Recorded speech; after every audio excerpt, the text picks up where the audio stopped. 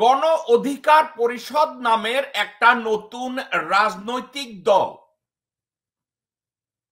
বাংলাদেশের স্বাধীনতা লগ্ন থেকে আজ অবধি এই প্রথম একটা রাজনৈতিক দল ইন্ডিয়ান স্পেসিফিক পলিসি অ্যাডপ্ট করার আগে ইন্ডিয়ান অ্যাগ্রেশন সম্পর্কে, Indian policy in Bangladesh and execution of Indian policy in Bangladesh, গণ অধিকার পরিষদ এবং তাদের নেতা নুরুল হক নূর যেভাবে সরব, বাংলাদেশের কোন রাজনৈতিক দলের নেতাকে গত 50-52 বছরে আমি দেখি না এতটা সরব। তো সেক্ষেত্রে আমি কি বলবো, নূরকে এখনো রাজনৈতিক নেতা হিসাবে রিকগনাইজ করা হয় না? I do not give a shit. Noor, I have no idea in regards to the personal identification of Noor.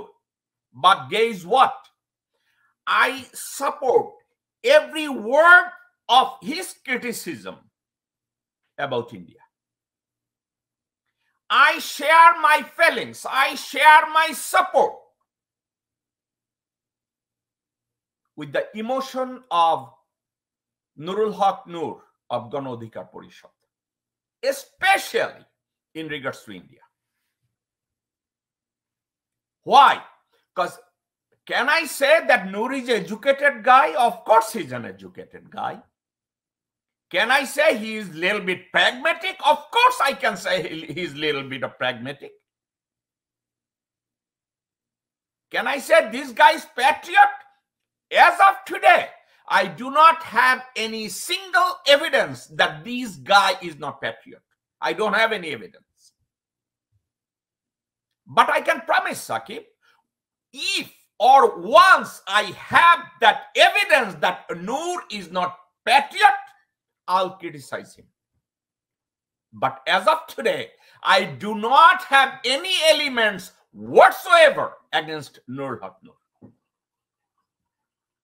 আমি আপনাদেরকে আজকের একটা কথা বলবো, আমার কথাটা আপনাদের ভালো আবার নাও লাগতে পারে।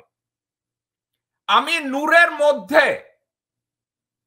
মুজিব শেখের প্রতিচ্ছবি দেখি। অফকোর্স, না অবশ্যই, এটা একদম সত্য কথা, আমরাও দেখি। আমি নূরের মধ্যে মুজিব শেখের প্রতিচ্ছবি দেখি। গ্রামগঞ্জ থেকে উঠে আসা নিম্ন মধ্যবিত্ত পরিবারের একজন সদস্য ঢাকা ইউনিভার্সিটিতে এসে ছাত্র আন্দোলন নিয়ে সে যত ফিজিক্যাল টর্চার, মানসিক টর্চারের মুখোমুখি হয়েছে, আমি কোন রাজনৈতিক বা ছাত্র নেতাকে এত অত্যাচারিত হতে দেখি নাই। কিন্তু তারপরেও আমি নূরকে দেখছি তার দুই পায়ের উপরে শক্তভাবে দাঁড়িয়ে আছে। However, আমি